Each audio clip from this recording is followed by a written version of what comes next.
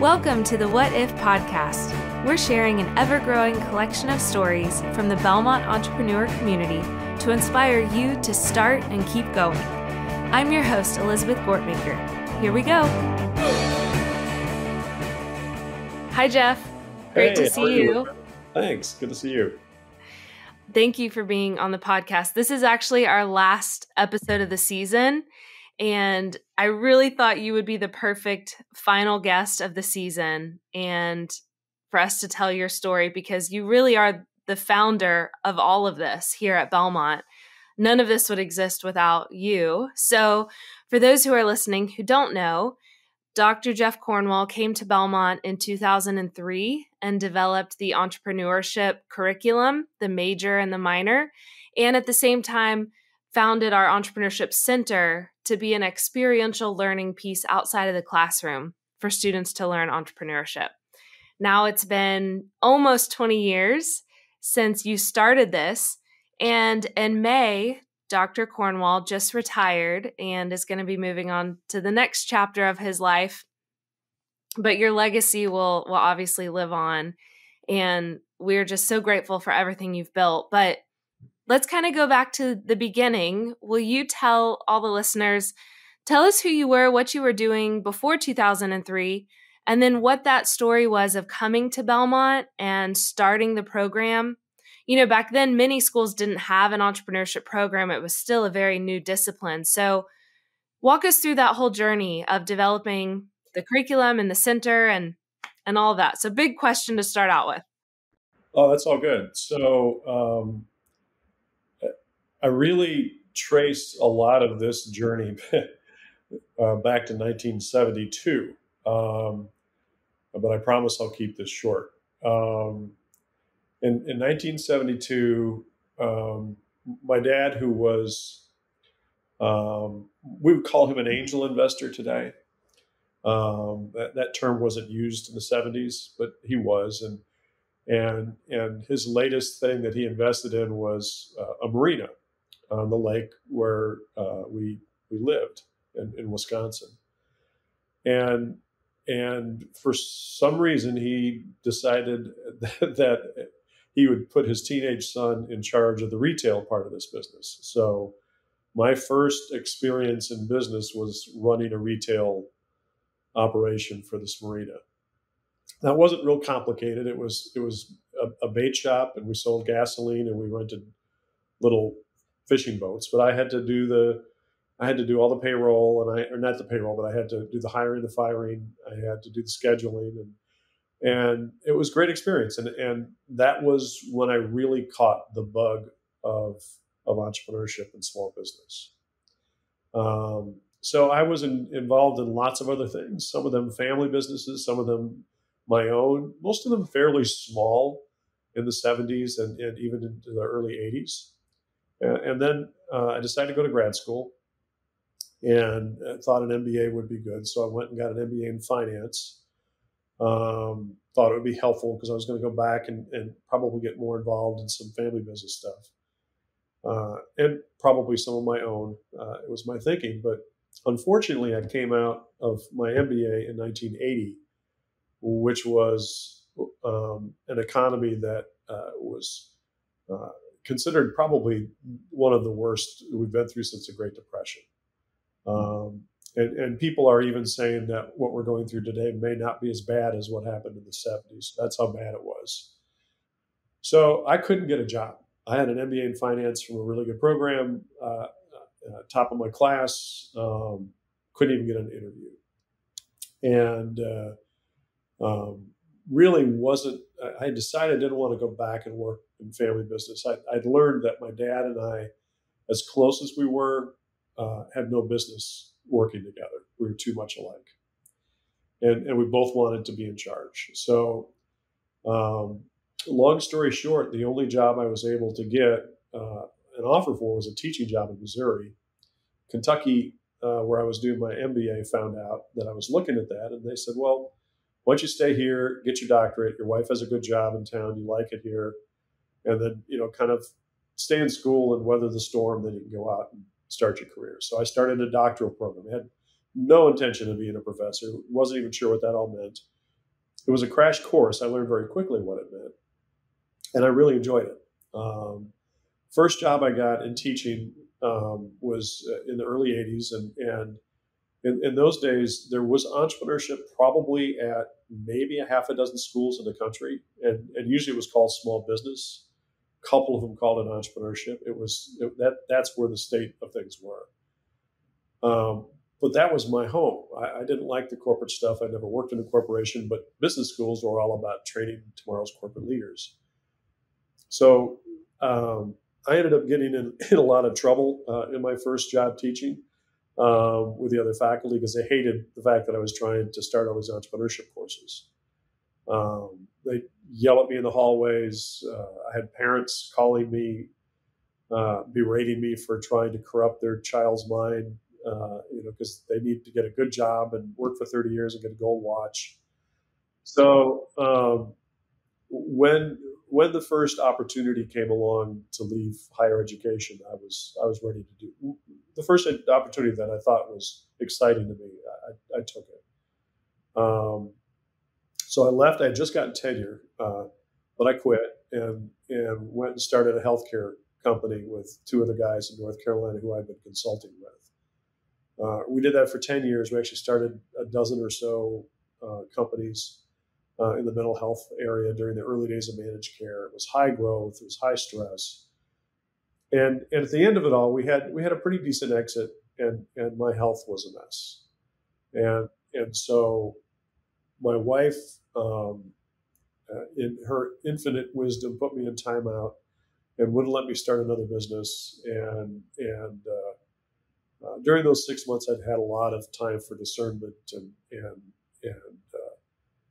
and really a lot of introspection about what I wanted to do. And eventually, with a little prodding from her, I decided to consider possibly going back into teaching.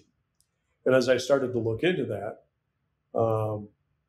I discovered that all of a sudden entrepreneurship had become hot. It had gone from the pariah in the early 80s to the hottest thing in the world in the early 90s. And there were all these really cool positions open and lots of endowed chairs starting to pop up. There was still only maybe 100 schools or so at that time. And one of them happened to be a school that Ann had asked me, my wife had asked me if there was one school I'd love to go to, what was it? And I said St. Thomas up in the Twin Cities because they were one of the very first. It was a really cool program, the way they did it. I liked the fact it was a private university and faith-based university. So 2 weeks later, the ad popped up for that endowed chair. The guy who had founded that program left. And so I went up and interviewed. I interviewed for a few other programs. Nothing really excited me a whole lot, but that one did. Turns out, I found out later I was an afterthought by the search committee. They were really looking for more of a pure academic, which I wasn't. I mean, I had done some publication early in my life, but I was not an academic in the purest sense. But the dean got really excited about me. And so he got approval to hire two people. So they hired two endowed chairs. One was a pure academic, and I was the more practitioner-oriented kind of person. So she and I worked together pretty well. We spoke different languages, obviously, and had different kind of views of the world. But we were able to take a program that had been a top-ranked program, but had fallen out of the rankings. And by the time I left, and I was there for 6 years, and I say we because it was a pretty big group of us, but I was a department chair. She ran the graduate program. We got back and we were ranked third in the Entrepreneur magazine rankings my last year there. We decided we wanted to get back to the Southeast. We love living in the Southeast and so, or at least somewhere warm. So started looking for another position. Our kids were going into college, so it was a time when we could do that. This was 20 years ago.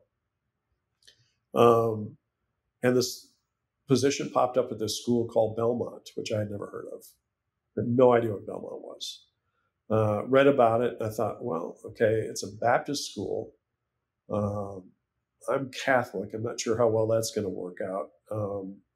And Long story short, we ended up having real strong mutual interest, both from Belmont and from me, in making this thing work. And we eventually found a way to make it work, which is difficult because they hadn't hired somebody like me before. They hadn't gone out and done a national search for this kind of position.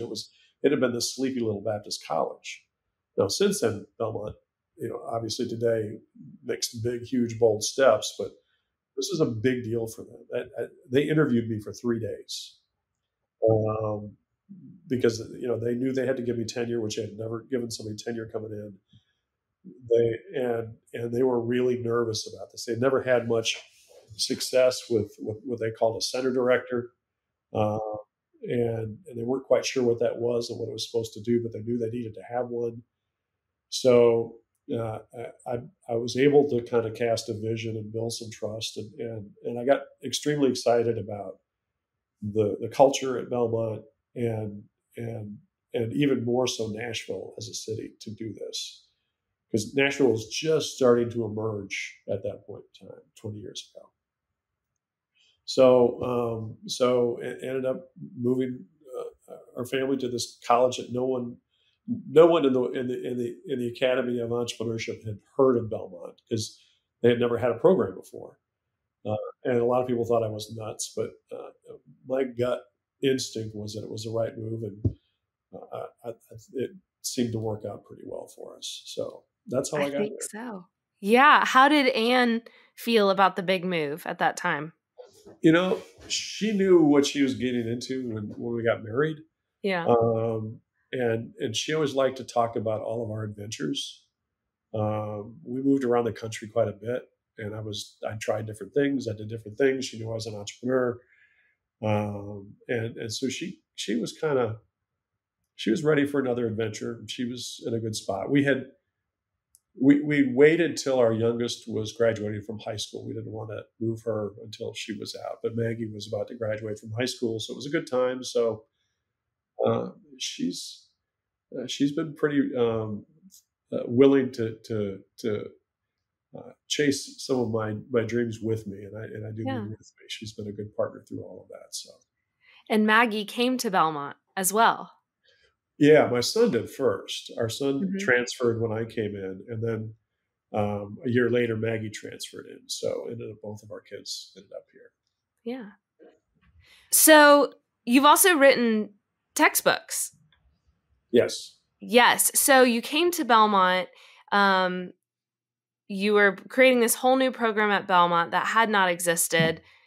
Tell us about the genesis of the center and why you felt like that was important, but also your academic journey. And when did you start to write textbooks and get more involved in the curriculum side of things? I got intrigued by the curriculum side of things back when I was that renegade faculty member in the early 80s, getting yelled at. And I found I really enjoyed the curriculum design process, and I learned a lot about it, and it was intriguing to me, and it reminded me a lot of the way I did my business modeling for my businesses. So actually the very first textbook I wrote in that early career when I just gotten out of my doctorate program. It was a textbook on organizational entrepreneurship. Sometimes it's called entrepreneurship today. That was the first thing I did with writing a book. And that's where I got my early interest in curriculum design. So at St. Thomas, where I was before Belmont, their program had not been updated in years. The guy who founded the program did it his way. He saw no need to tweak it. It was working just fine. And so he never did much. And by the time I got there, I could tell that we were significantly out of date, and there were some big gaps in terms of information. It was, I'm a big advocate of financial literacy for entrepreneurs, and it was very light on the financial side, and so I really tried to beef that up, which led to my second textbook, which was a book on entrepreneurial finance, because it talked about the whole journey of entrepreneurship and everything from bootstrapping to family and friends money, to angel investment, to bank financing, everything. And so It's developing very entrepreneurial of you. You're like, this isn't out there. It needs to be. So I'm just going to do it. that's kind of how I do everything. And Yeah. so that then got attention there at St. Thomas. And so I had a couple other people come to me about books. The next book I got into was a book that came out of a course I taught with a theologian at St. Thomas. It took a year to develop the course before we taught it, and the course was a great success. We actually got USOSB, which is our national academic organization, United States Association of Small Business and Entrepreneurship.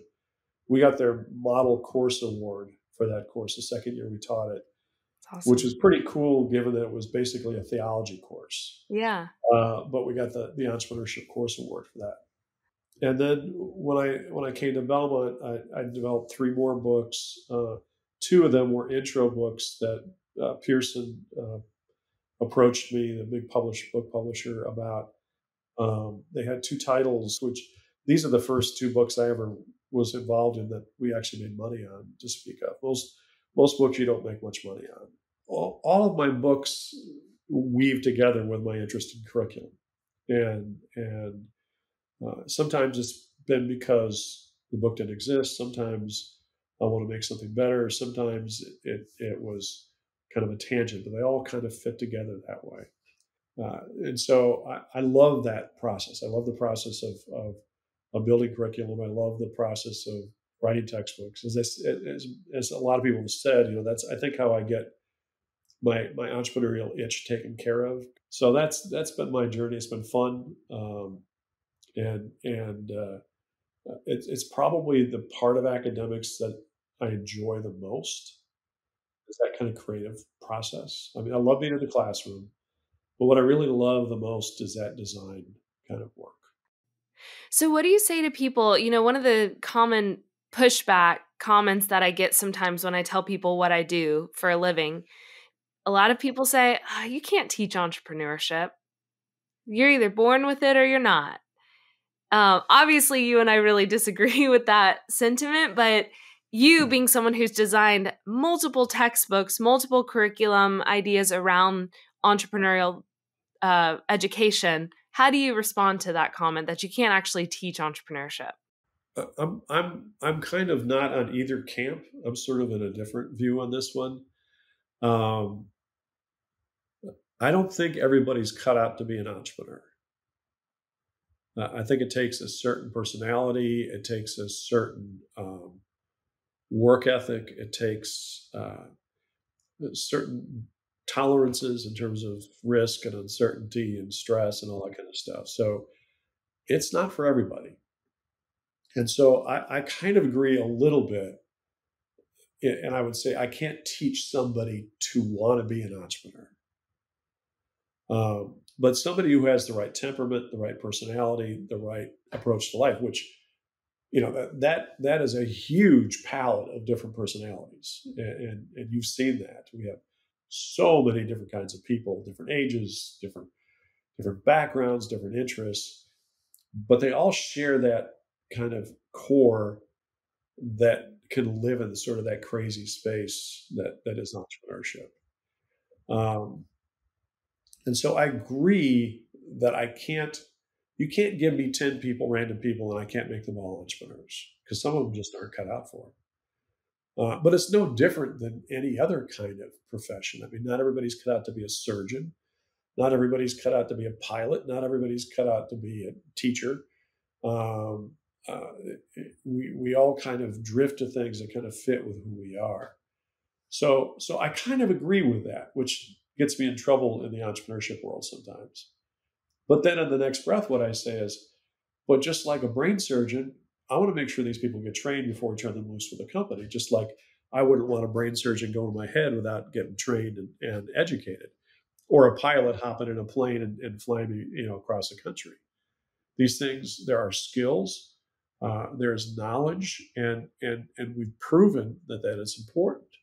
When we look at success rates of entrepreneurs, overall, the statistics vary, but 50% ish of all startups last about 5 years.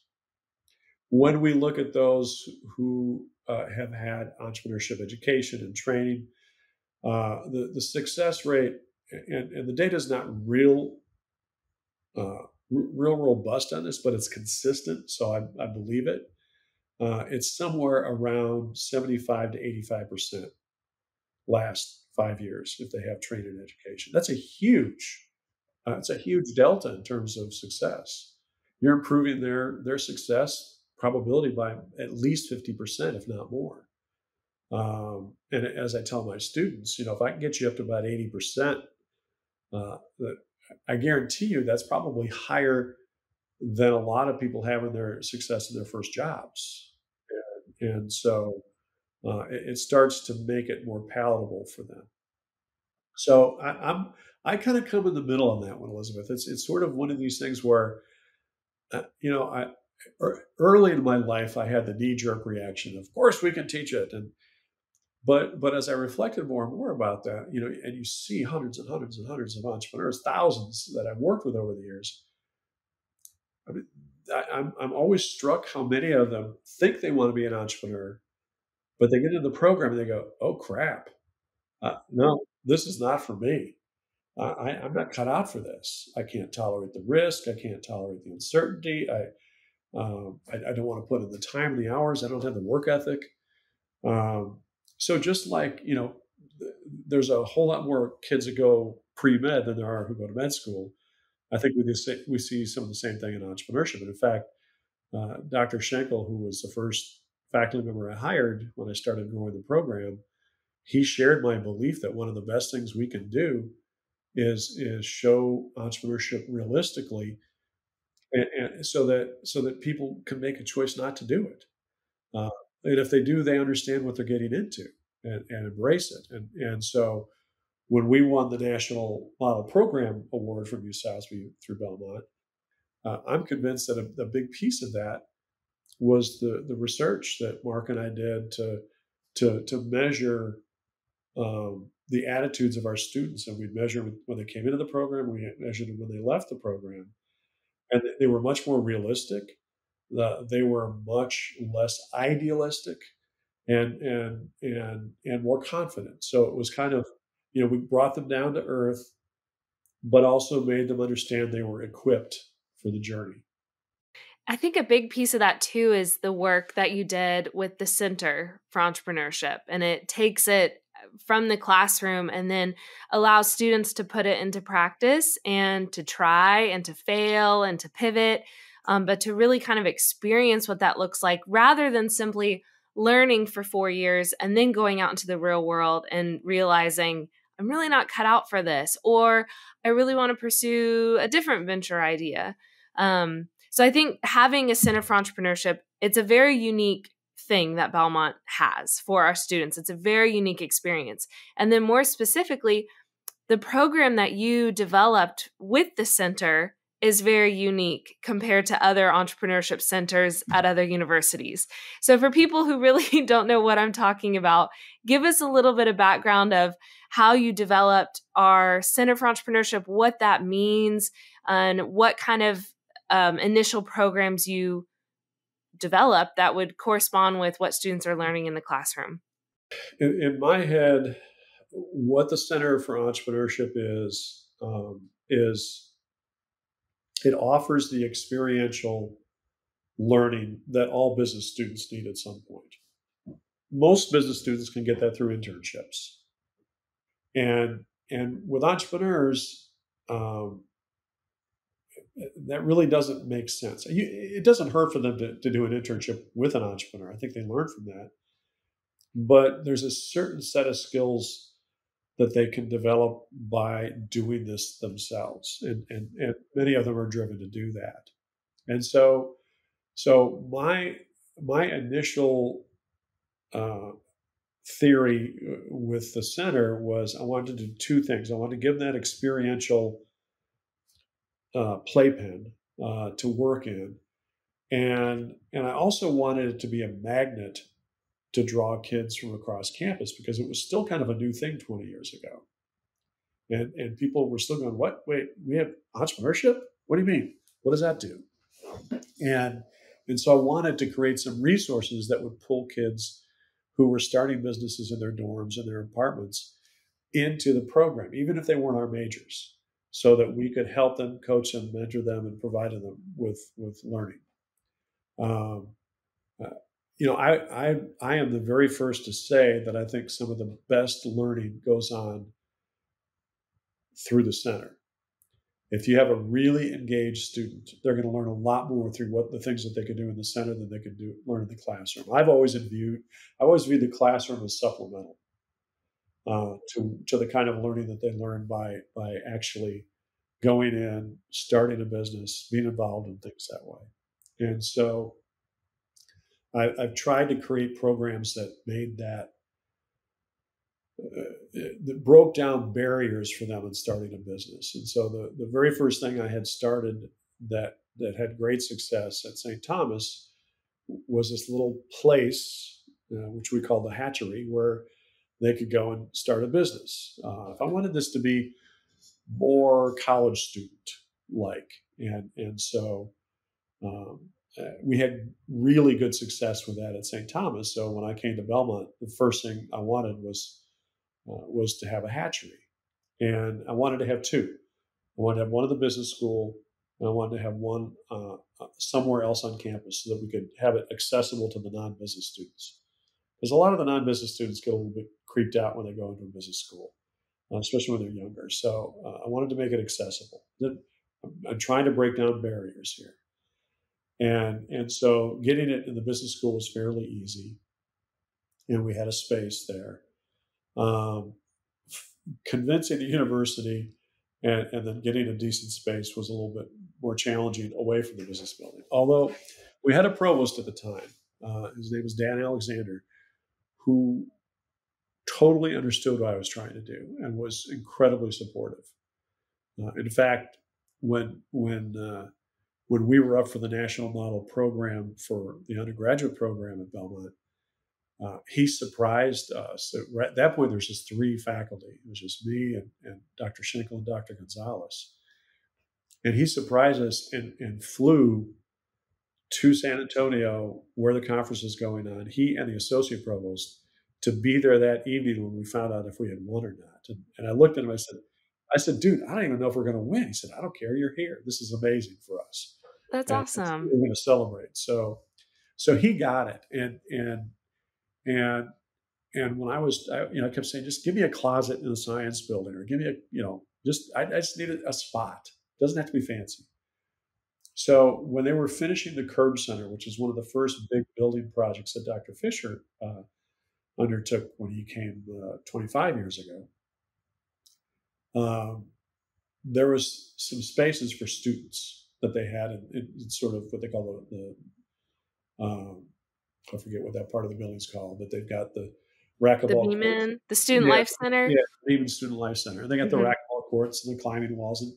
And he wanted to have other student resources there. He wanted to be a place for all students on campus. So he called me one day and said, meet me over at the Beeman Center. I want to show you something. And we went over there, and we're up on a stairway about in the middle of the space on the first landing, and he looked down and he said, see that space down there? It's empty. He said, that's going to be our hatchery.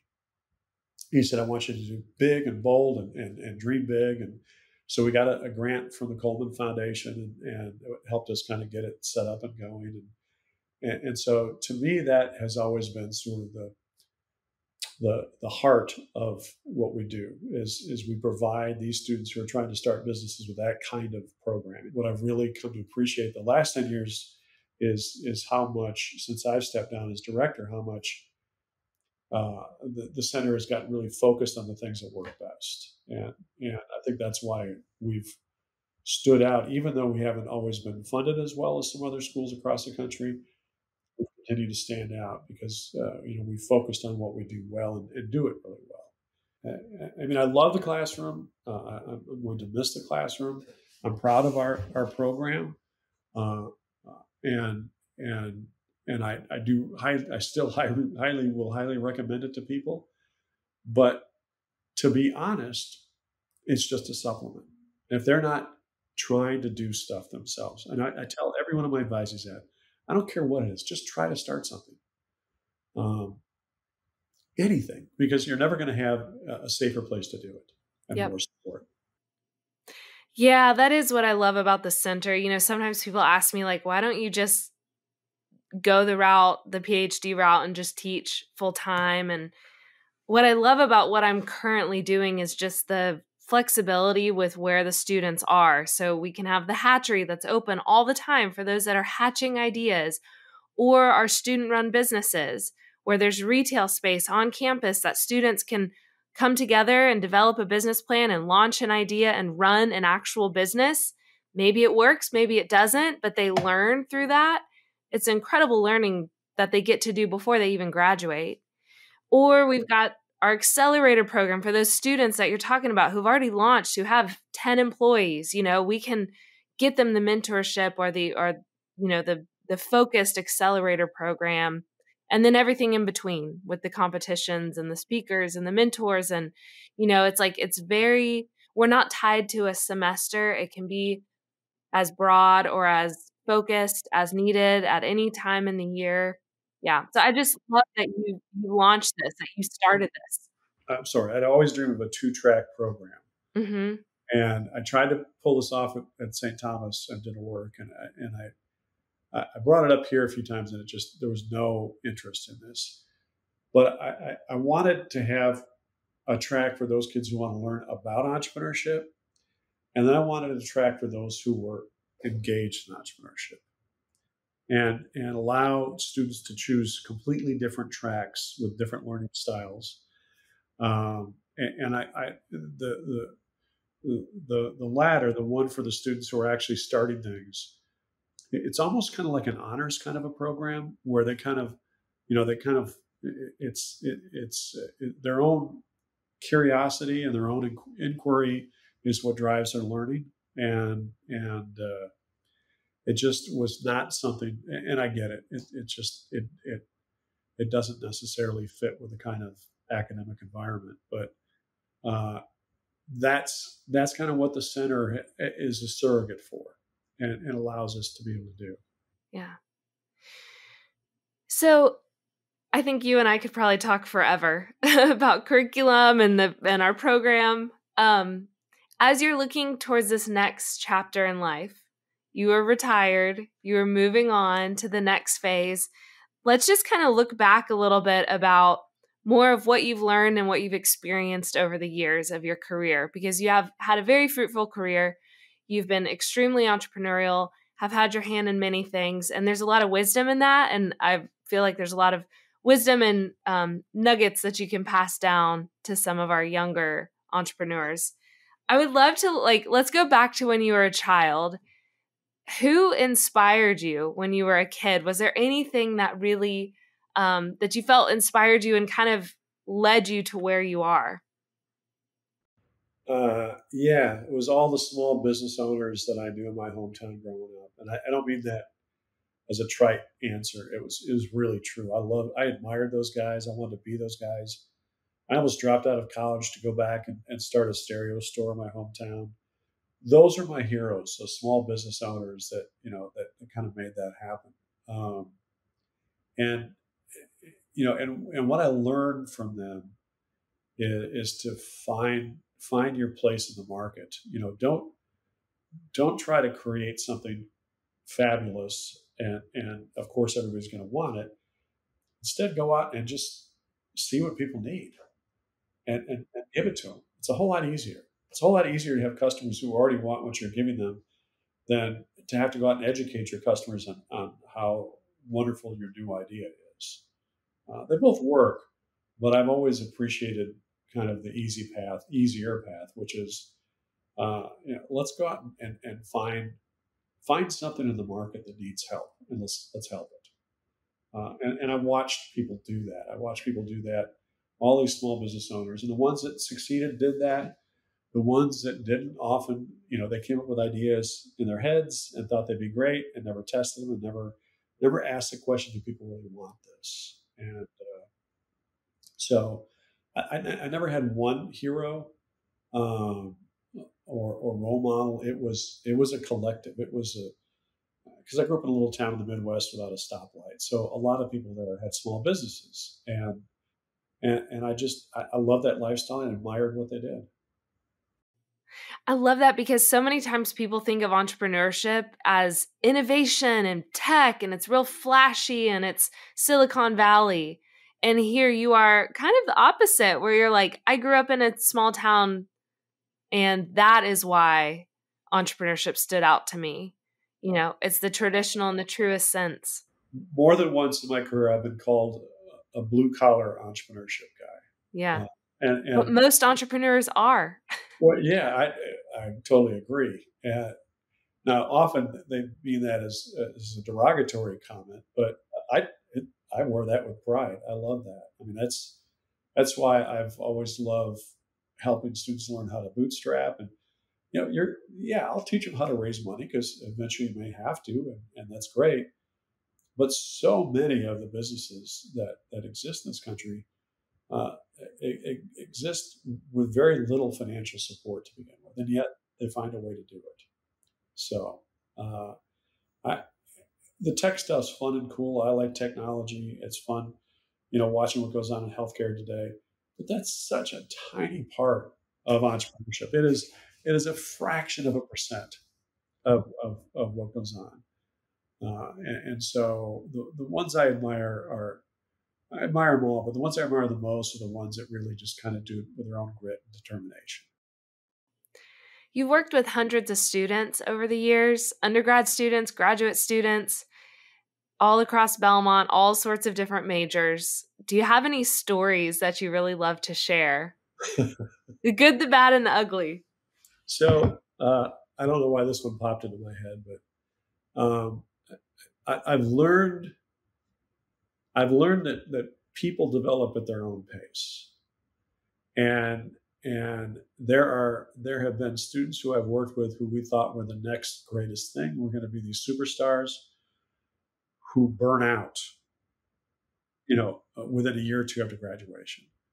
And I won't name names, but there's been legions of these guys, and then on the other end of the spectrum are the ones who, while they were in school, were knuckleheads and just, it was like, why are you in college? Why are you doing this major? And some of them have turned into some of the most amazing entrepreneurs I know. One in particular, I have his permission to tell a story about him, is a guy by the name of Peter Smith, who started Golden Spiral Marketing. And I was pretty hard on him when he had me for foundations, and I think rightly so, because he just, he was one of the most unengaged students in the class. And I went up to him one day, I said, "Are you a major?" And he said, "Yeah." And I just kind of, I don't know what I said. I rolled my eyes and, just went, "Oh my God." But by the time he graduated, he was engaged, and he's turned into an amazing entrepreneur who has given countless hours of support to our students and our alums, and so, one of the things I've come to appreciate is you never want to just do a snap judgment on any of these entrepreneurs, because they all kind of go at their own pace, and I don't want to make them heroes too early. And I don't want to give up on them too quickly because of that. Mm-hmm. Yeah, that's a lesson. It took me a while to learn as well. But working with college students, it's very interesting. And sometimes I have to remind myself of who I was when I was 18 and how, I did not have the maturity to care about school as much as I should have or could have. And, just having that grace, meet them where they are. And like you're saying, they're on their own timeline, and you really never know when they're going to Yep. bloom, you know? Yeah. A lot has changed about college students over the years. And I taught the late baby boomers all the way through Gen Z. And every generation had their quirks and their differences, but that's been the one constant. So I think you're right. I think that's just, the nature of young adults. Uh, and I've, like you, I think it took me a while to kind of figure that out. But once I did, it's great because I became a lot more measured. I didn't elevate somebody on a pedestal too quickly. And you and I, we won't share any names on this conversation, but we both have shared some of those people. And then there's these people who just, you know, almost didn't exist in the program that have blossomed into amazing entrepreneurs and done really cool things and turned into great people. To me, that's the one thing that I hope sets our program apart, and it will always set ours apart. Is we don't just create great entrepreneurs. We also help reinforce that they become good people as well. And I want to be proud of them for not only their financial success, but even more importantly, how they conduct themselves. That's always been an important part of that for me. Yeah.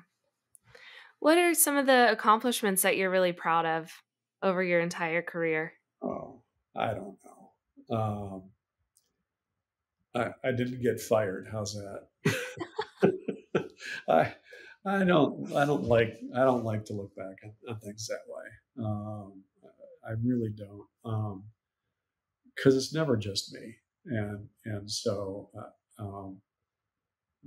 yeah. Next question. What do you regret? Flip side. Any learning lessons or any life lessons, any regrets? Nope. No Love regrets. Lots of learning points in life. Mm-hmm. And all of them have led me to where I am, and hopefully all of them I've used to make myself a little better person. So you mentioned a little bit ago that you've taught everything from, the late baby boomers to current students. What have you seen? What's some of the trends that you've seen in those few decades in the entrepreneurial landscape and in the world? What are some of the things that have changed, and what are some of the things that you think are coming? So one of the biggest changes is entrepreneurship went from being sort of these renegade outcast kind of group. I mean, the early entrepreneurship students were truly borderline antisocial people. I swear, because they had to be to go against the grain that much and do a program like that when the whole world was telling them it was stupid. So to see that to the point where entrepreneurship became one of the coolest, trendiest majors to take has been a huge swing, and I think both ends of that had a lot of challenges. I mean, I had a lot of student management challenges with those early renegades that I worked with. I mean, they broke every rule and enjoyed breaking rules. And then all of a sudden you get a classroom where 80% of them are just there because it's a cool major. And that creates challenges. So that's probably one of the biggest things that's changed is how our culture and our society has grown to really appreciate and almost idolize entrepreneurs, which that was not the case in the 70s and 80s. I think people's motivations have changed over the generations. Gen X, they were all about the bottom line. I mean, every one I had were all trying to get rich and famous, or at least rich. And then you fast forward to the millennials, and all of a sudden, they view entrepreneurship as something that helps make the world a better place, that allows them to lead a fuller life and a fuller lifestyle. And so that's been a really interesting transition to watch that change. Um, and so, where's it headed? I don't know. We're kind of at an inflection point culturally right now, and I struggle to kind of understand where that's going to take us. There's a war being fought against free enterprise and capitalism, and to the point where people are afraid to say the word capitalism. But it's just a system. It's the system that works. It's the system that's created the incredible world we have. I mean, look at us having this conversation over these machines, and that all of that's because of entrepreneurs that creatively destroyed things that used to be and weren't afraid to do that, and so I worry that we may have a swing back and even more dramatic swing back culturally and in our society in terms of how we view entrepreneurs and how we view business ownership. I pray that we don't, but I do worry about that. When I have students in an entrepreneurship class question the morality of free enterprise, and what do you do with that in entrepreneurship? That free enterprise, that's what entrepreneurship is. You have the freedom to start something on your own. The government doesn't tell you to do it. You're not dictated to do it by your place in society because of your family. It's not a caste system. It's free. Anybody can do whatever they want to do, and it allows people to start, to succeed, to fail, and I love that. And for people to question the morality of that it was very discouraging for me the last few years. It's not everybody, but I'm shocked at how many people in an entrepreneurship program question that foundational kind of aspect of the program. I bristle against people that are trying to define entrepreneurship simply as a way of thinking and kind of a creative mindset. I think a creative mindset is important, but entrepreneurship is action. Entrepreneurship is people willing to go out and take the risk personally, financially, in every way you can imagine, reputationally, and to act on the opportunities that they see in the marketplace. That's an incredible thing, and I don't like when it's been a battle that we've had in entrepreneurship the whole time I've been involved academically. So 30, 40 years I've been watching people try and hijack the word entrepreneurship to become something else. But to me, it's very simple. It's owning a company. That's it. You're at risk. You own it. You're an entrepreneur, and it's as simple as that. You may have started it. You may have inherited it from your family, but you're at risk. And its success and its failure is in your hands. That's an entrepreneur. It's simple as that. And I hope we never lose sight of that. Yeah. So what is it like now? Because this is something every entrepreneur goes through at some point in their entrepreneurial journey. You touched on it a little bit with the healthcare companies that you started and you had to exit and move on to the next thing. And here you are again, you've invested decades of your life and now you're exiting and you're moving on to the next chapter. But it hasn't just simply been a job for you. It's something that blood, sweat, and tears, it came out of you. You created this. What is it like to walk away? And how do you encourage entrepreneurs who are in a similar position when it's time to, whether you're exiting or whether you're moving on to the next chapter? What is it like to have invested so much in something and then to step back and to let it continue to grow without you having to be there? Well, for the entrepreneur, it's easier because what that usually means is you get a nice big paycheck, a really big check, and I always tell entrepreneurs, Um, at the end of it all, a business is just an asset. And if you can build that asset up to enough value, sell it. Just like a house or a car or anything else. It's just an asset. And I think sometimes people get way too emotionally attached to things. And I think that's true in our society, and I think it's particularly true of a lot of entrepreneurs. So when we exited the healthcare business, it was the time. It was the right time. We were actually about a year too late, but we still did well. But it was just time. That the industry was changing. It was time, and so everything has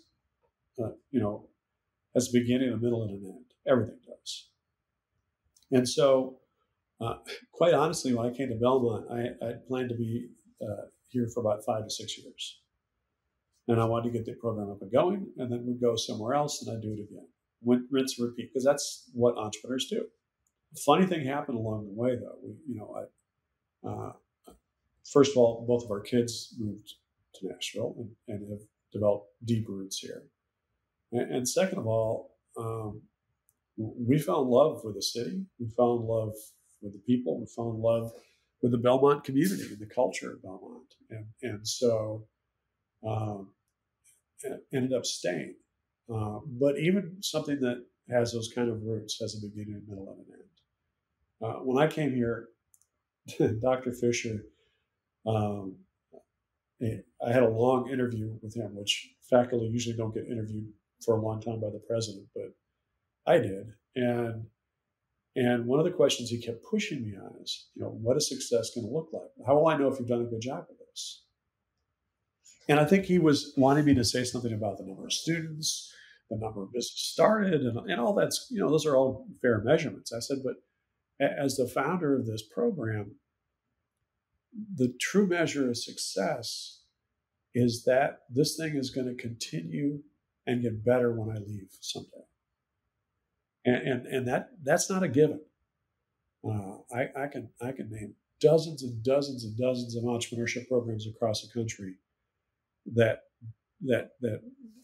faded into kind of mediocrity after the founder left. And my goal for the Belmont program was always to build it to a point where I knew I could step away and it would just continue to thrive and do well. And about 2 or 3 years ago, after all the great work you've done with the center, and after I've watched the faculty I brought in, mature and kind of get comfortable with what they're doing, and we've had no faculty turnover so far, which is crazy. It's incredible. About 2 or 3 years ago, I started to think, you know what? This place will do just fine when I'm gone. And so that was when I kind of got into the mindset it was probably time.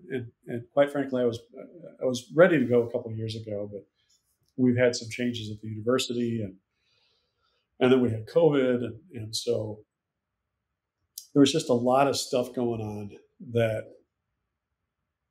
I didn't feel comfortable leaving quite yet, but I knew it was in the next couple of years. So that I have great peace with that. I know the program's in amazing hands, and I think to some degree, getting my shadow away from people is going to allow everybody just to take even more ownership of it and take it to places I could never have dreamed of. One thing that we surprised you with in December as we were preparing for you to retire and to move on. Hey, this is the understatement of this conversation. All right, go ahead. There is such a legacy that you will be leaving, and we wanted to honor that and honor the work that you've done and everything that has been created through the work that you've done. So we surprised you with a fund that we built in your name, in your honor. It's the Jeff Cornwall Legacy Launch Fund, where alumni, donors, students, parents, anyone can give to this fund, and 100% of the money goes directly to graduating seniors to get their business off the ground. It's that initial seed capital, startup costs, just those initial costs that an entrepreneur fresh out of college could use to help them actually go and succeed in their business. And we knew that was going to be so important for you because that's what excites you, and that's the legacy, and that you want these students to go and fulfill their dreams. So that is something that it's endowed. And in 3 weeks, we were able to raise an incredible amount of money. We're continuing to raise money for that, but that will continue to live on in your honor. And you say like you needed to walk away or step away so that your shadow won't be a hindrance. And I really don't see it that way at all. I'm going to disagree with you on that. I think it's more you have left these seeds, you've planted seeds everywhere. And even when you're not here, like it can grow and it will continue to grow. And your legacy will still be in the midst of everything here at Belmont Entrepreneurship. So thank you for everything that you've done over the years. We can't even get it in an hour-long conversation, but the fruits of your labor have just been tremendous. And there's hundreds of people I know who have been impacted by you over the years. So thank you, Jeff. Well, you're about to make an old grandpa cry, so let's move on. Thank you. That means a lot to me, and that fund. I was shocked, overwhelmed, but I couldn't think of something better. When the word got out that I was going to be retiring, students kept saying, "Oh, they're going to name a building after you," and I said, "Well, first of all, I'm not going to write a big enough check to the university to make that happen." It's not how that works. You have to pay for that. Yeah. And I said, second of all, I don't know. For me, that has a lot of meaning. Just a building, because a lot can happen in a building, and so when you guys did this, it was like, God, that's perfect. Yeah, that's perfect. So thank you. Well, I end all of these interviews with a question about advice. What is your advice for a young entrepreneur, for someone who's just starting out? What is your advice that you would leave them with? I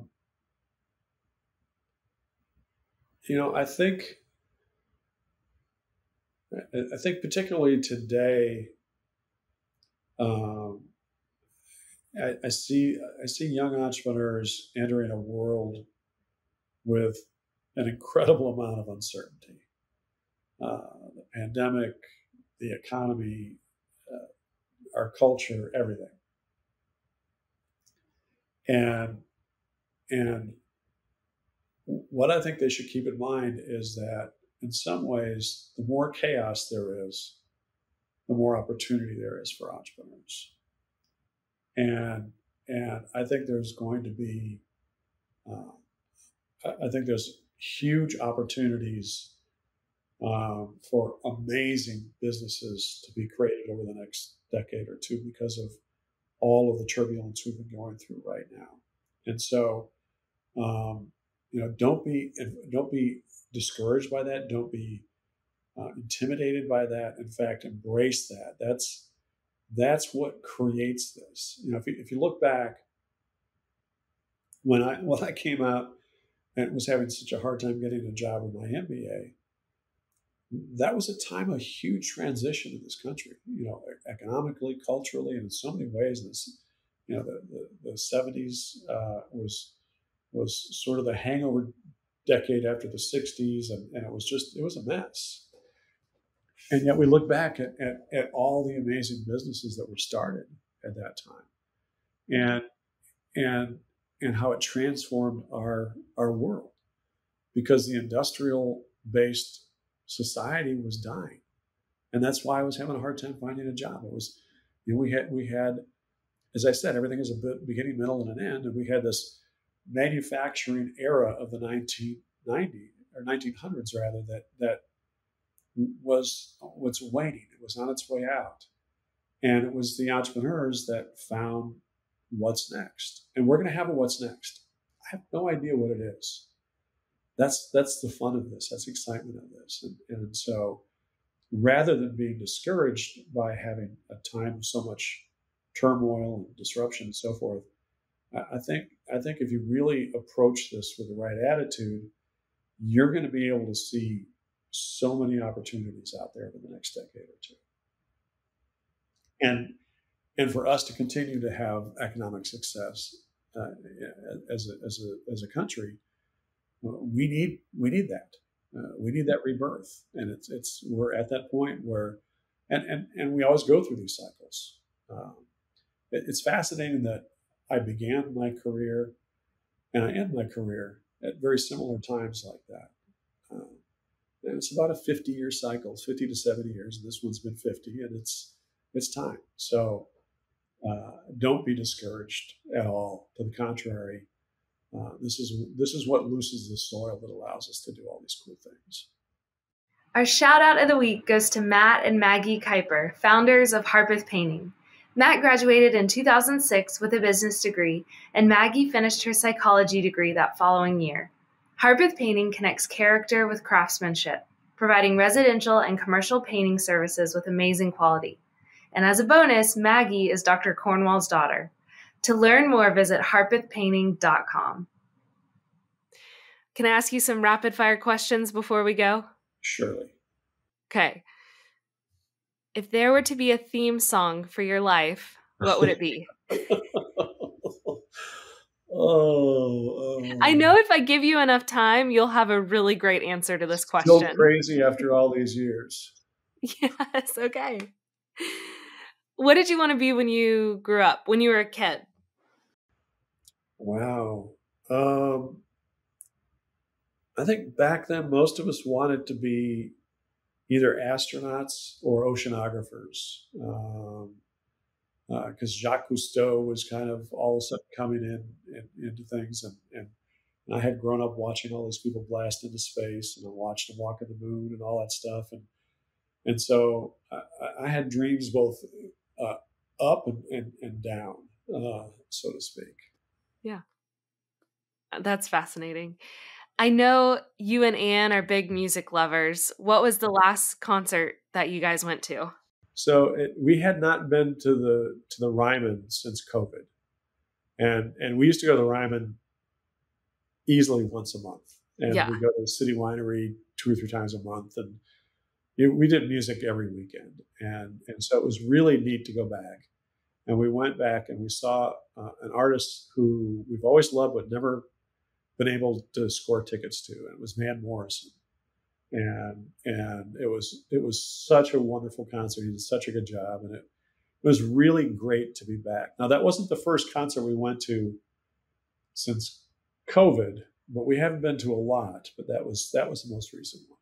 Wow, I'm so bummed I missed that. It was so good. It was so good. He's still as quirky as he always was. And, and it was just an amazing band. We had so much fun. That's so fun. Our first dance at our wedding was Crazy Love. Oh, nice. Yeah. Perfect. Yeah. Okay. Another question. You guys travel all the time. What's the best vacation that you've been on? I would probably have to say our 40th anniversary. I'm a big fan of Ireland. Love Ireland. And so was thrilled when I learned recently I have a tiny little bit of Irish blood in me, which explains why I like going there so much. And I finally was able to take Anne along. She had never been able to go, and she was excited about it. So we planned this wonderful trip to Ireland, and she not too long before we left, she goes, "How would you like to stay a little bit longer?" I said, "Sure." And she found a cruise that left Dublin and went up the coast of Norway. Nice. And so, the whole trip ended up being about 3 weeks. It was Ireland, and then it was Norway, and it was a magical, and it was our 40th anniversary, which is kind of cool. So that was pretty magical. So nice. So nice.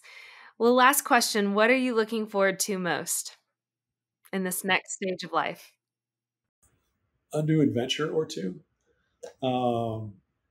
I am enjoying being able to spend more time with my hobbies. I love photography, and I've been learning Lightroom, which is a Photoshop product, and really working on that, and working on my golf game.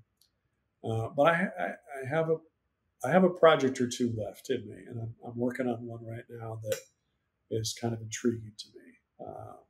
And I'm not willing to share much about it other than it involves a 10th book for my resume. But this is a very different project. And it's actually something that I've talked about doing since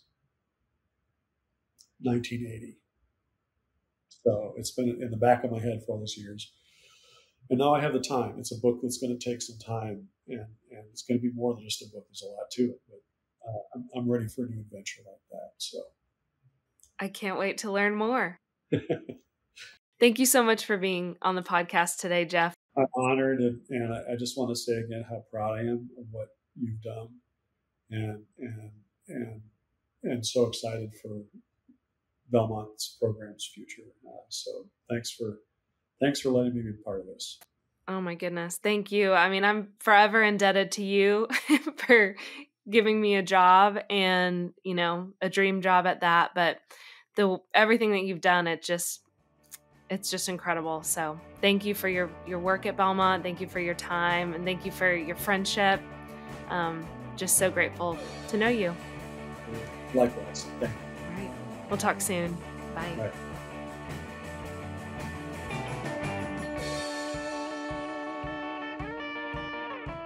Thanks for listening. What If is produced by Old Soul. For links and show notes, please visit belmontetp.com/whatif. Until next time, keep asking what if.